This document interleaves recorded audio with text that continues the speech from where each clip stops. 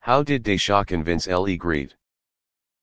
Noël L. Graet, president of the French Football Federation, FFF, initially wanted to extend Didier Deschamps' contract until 2024. But the captain Les Bleus successfully convinced the head of the FFF about a contract until 2026. According to the Daily L'Équipe, Deschamps and L. Graet first sat together on December 29 in Guingamp. In terms of opinion, both sides are willing to extend the expired contract after the 2022 World Cup. I love Deschamps and I know Deschamps also loves me, L. Graet once expressed to the press about the good relationship between two people. At the 2022 World Cup, Deschamps has fulfilled the target set by the FFF to reach the semi-finals. Even after the victory over England in the quarter-finals, L. Graet wanted to renew with the French coach. However, the head of the FFF only wants to continue to sign until 2024.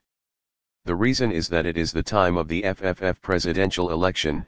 L. Graet does not want to burden his successor, in case he fails to be re-elected, and be responsible for a coach from the old term. But on the negotiating table, Deschamps still maintained his desire to attend the 2026 World Cup with France. The 54-year-old strategist expressed his firm belief in the talented generation of the French team that will continue to conquer the heights in the future. Deschamps is also committed to renewing the look of Les Bleus so that they have the best team for Euro 2024 and the 2026 World Cup. L. Graet eventually had to give in to Deschamps and agree to continue to sign until 2026. According to L'Équipe, salary is not an issue at all on the negotiating table. The biggest problem was that the contract period was finally resolved. However, knowledgeable people in France believe that Deschamps does not automatically hold the seat until 2026.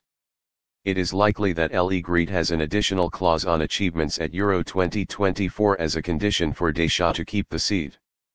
That's normal with a 4-year contract and across 2 major leagues. In addition to Deschamps, most of his close assistants have been contracted by right-hand man Guy Stéphane, goalkeeping coach Franck Raviot and fitness coach Cyril Moyne. The contract of Dr. Frank Legal will be reviewed separately. The fact that Deschamps renewed with the FFF was actually leaked earlier. That's why Karim Benzema announced his retirement from the France team right after the World Cup ended, because the 35-year-old striker learned that Deschamps continued to lead Les Bleus. The relationship between the two teachers and students deteriorated in Qatar when Benzema returned to Madrid to treat an injury and Deschamps did not care about the number 1 striker of the French team. Benzema then refused to return to the final, despite being completely healthy, believing he was not welcome by Deschamps. L'Équipe also revealed that L. Graet never called Zinedine Zidane. The president of the FFF has not thought of any other name but Didier Deschamps. That explains why L. Graet was sure to renew with Deschamps right from the win over England in the quarter-finals of the World Cup in 2022. L. Graet's faith in Deschamps comes from a safe choice attitude. Deschamps is clearly someone who knows how to take France far in major tournaments after reaching the final of Euro 2016, winning the 2018 World Cup and the final of the 2022 World Cup. Deschamps also knows and has a good relationship with many people. Generation of players from the age of Griezmann, Lloris to the young generation of Mbappé or the latest is Kolo Muani, Marcus Thuram. Benzema's former agent reacts. Karim Jazuri, Karim Benzema's former agent, expressed disappointment over Deschamps' contract extension.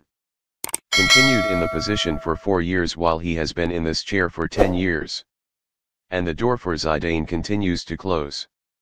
Not to mention the taxpayer dollars that will be wasted if the future president of the FFF fires Deschamps, Jazuri wrote on Twitter.